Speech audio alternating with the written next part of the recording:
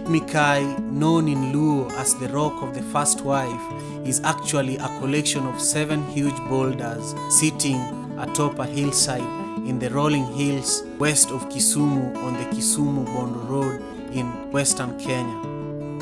The rocks are located 30 kilometers east of the lakeside city of Kisumu. Despite various geological explanations on how it was formed, locals have their juicy version of how it came to exist.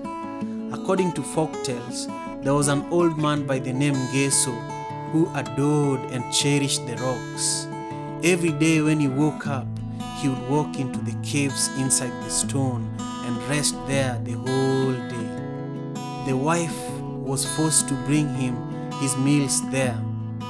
The old man became passionately in love with this stone, and every time residents asked his wife where her husband was, and she said he had gone to visit with his first wife, Mikayi, the stone. The stone is held sacred by the locals and is used for worshipping during calamities such as famine and drought.